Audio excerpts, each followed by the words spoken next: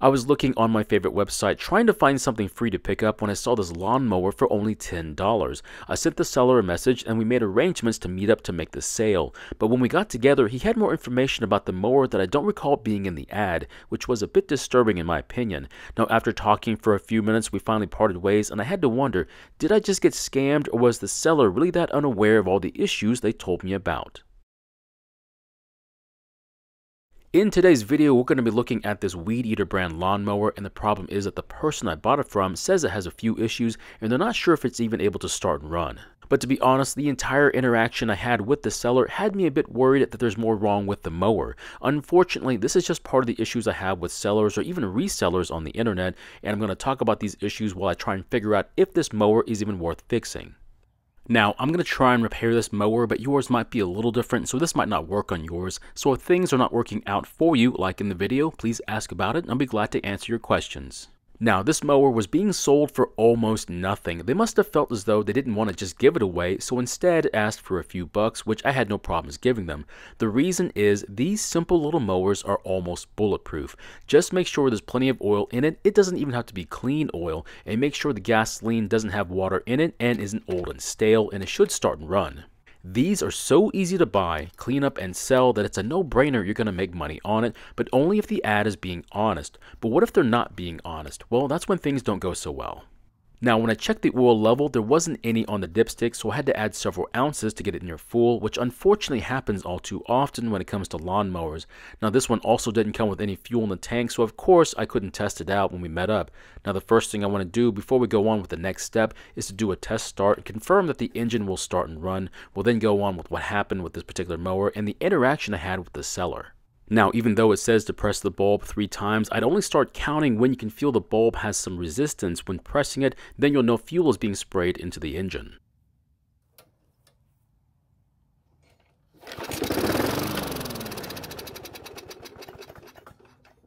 Fortunately, the engine started and ran for a few seconds on the fuel the primer sprayed into it. That little bit of running should have pulled enough fuel from the bottom of the tank to the bowl area, so I think if we try that again, it should start and stay running. At least that's what I hope.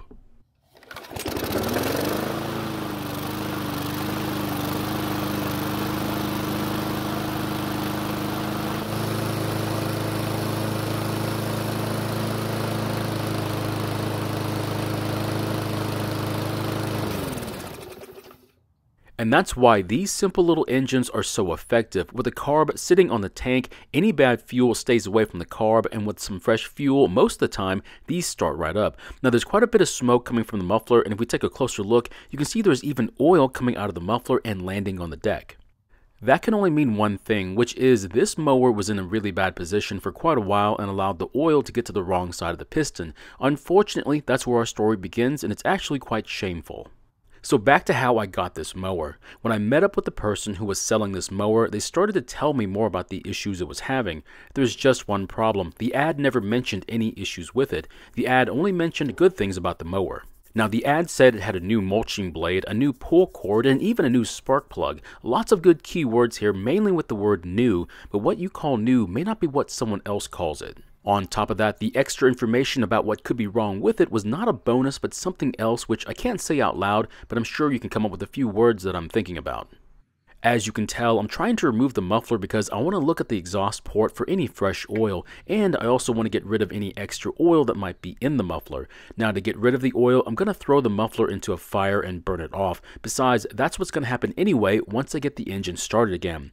Now, if you look in the exhaust port, you can see the exhaust valve stem, and I don't see any fresh oil in there. So I'm very certain that the oil came from the combustion side of the piston and not the valve stem area. Now, when I met the seller, they were trying to tell me there was an issue with the recoil. They were basically trying to tell me that the rope was really tough to pull. Now, oil seeping past the piston rings and making it to the wrong side of the piston would certainly explain this. Now, the ad for this mower only had one picture of it. I know, right? The extra effort to post one more picture would have just been too much for them. But in the picture, I didn't see any fresh oil nor anything else, to be honest, so I have to wonder if the picture was taken some other day, then they moved the mower to a location where the back wheels of the mower were much higher in relation to the front wheels. This would then move all the oil to a place where it's not supposed to be, which is right up against the piston. The oil would then slowly seep past the rings and make it to the other side, and if you tried to pull the rope, it would hydrolock because of the oil. Now this would explain all the extra information about the mower that they were not aware of when they made the post. Now I'm not defending them, but it all makes sense. However, this is when the defending stops and the nasty truth comes out. So the pull rope being tough to pull was easily and logically explained, but what about all the other facts in the ad? So they mentioned that it had a new mulching blade, and after getting it out to sharpen it, it was then that I realized this is not what I would call new. Now it was not the original one, but this one had been used for maybe 1 season. So 1 season after replacement, would you still call it new? I was expecting to see a brand new blade that still had the factory edge on it and fairly clean, but it was none of that. Now, would I call this blade new? No, I wouldn't. Instead, I would have said the blade was replaced recently, but how would I define the word recently? Last week, last month, or last year? Well, how about this? At least I'm not saying it's new when it clearly isn't. Now, it was in great shape, so I'm not complaining too much, even though it sounds like I am, but their definition of new is certainly up for debate. Now, I haven't gotten to the pull rope yet to show you what I found there, but I'm going to talk about it anyway since it falls in line with questioning the details of the ad. So the ad mentioned that it had a new pull rope installed, so I was expecting to see a bright and shiny new rope, or maybe even one that's dark in color, but this one was gray in color. Now, I'm not going to tell you that I'm a pull rope expert, but this pull cord color is what was on the mower from the factory. It's a default color for this model from this time period. The only reason I know this is because I find this cord quite often on machines from the same period. So was this pull cord new? My guess would be no. So where did they come up with the idea that the rope was new then?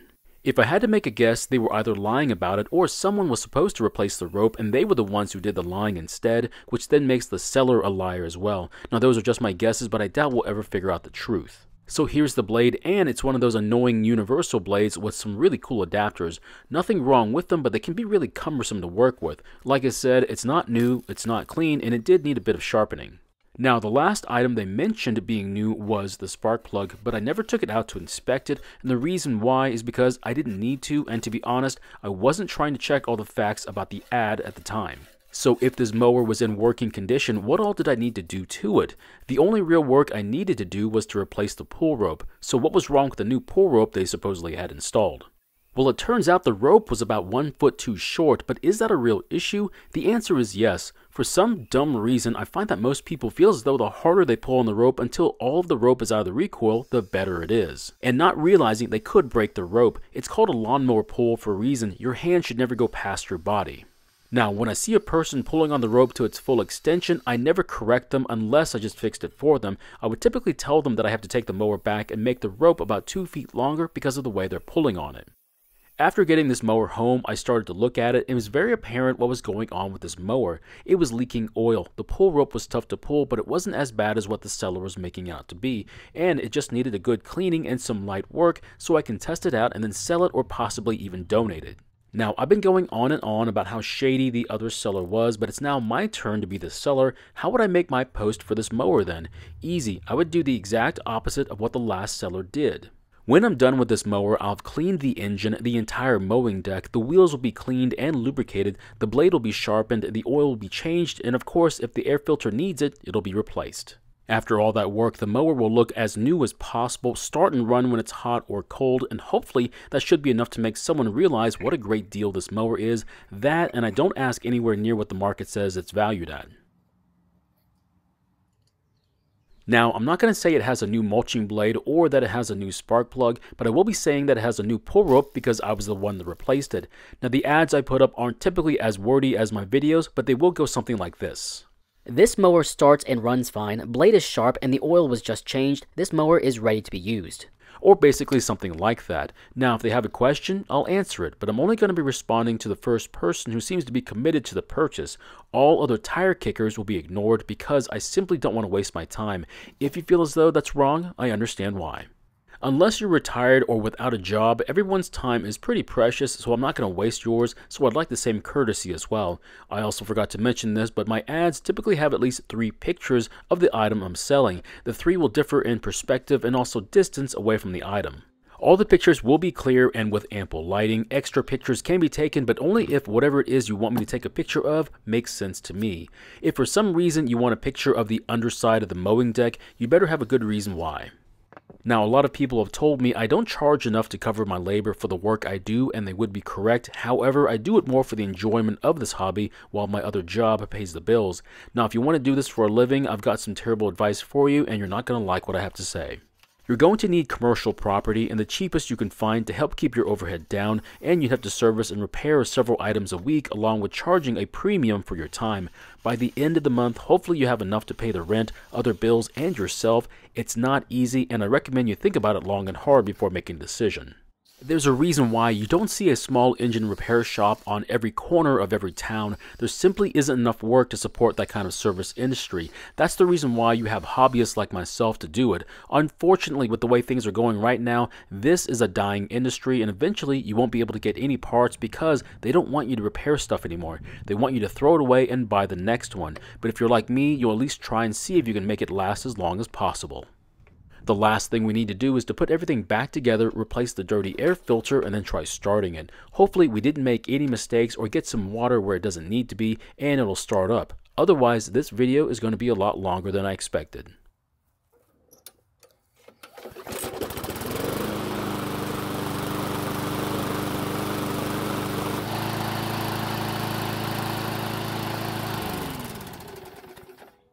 So fortunately it started and ran just like it should, and even though I only showed it running for about 15 seconds, in reality I had it running for about 3 minutes. Now the oil isn't what I would call hot, but it should be warm enough to do an oil change. Now my recommendation is to change the oil as often as you please, but if you don't want to change the oil every year, do it every other year instead. But if you do it that way, you could forget if you did it the year before, or if this is the year you get to skip. That's the reason why it's just easier to do it every year. The last thing I want to mention is that I don't have issues with all sellers. Most are very knowledgeable about what they're selling, and even if they're just a reseller where they buy something incredibly cheap and then sell it for something closer to market value, they still might know a thing or two about what they're trying to sell. But the ones that are simply lying about it or have no knowledge about what they're selling and just presuming it to be fact are the ones I have issues with. Now, should I have called out the person for what they sold me? In the end, I got what I wanted, and even though it was kind of shady, it still worked out great for me. Now, the end result was that he only made $10 off of me, and I got to enjoy my hobby again, and hopefully pretty soon someone will be using this to mow their grass for the next few seasons and maybe longer if they decide to take care of it, but you can never count on it. So my question is, have you ever bought something from an online ad and it wasn't exactly what the seller said it was going to be like? Now, this doesn't have to be a piece of lawn equipment. It could be clothing, it could be household goods, or maybe even food. At this point, we almost never see what we want to buy until it's right in front of us, all thanks to the internet. Thank you for watching. I really do appreciate your time here. Please feel free to ask me any questions about this project or about your own projects, and I hope to see you in the next video.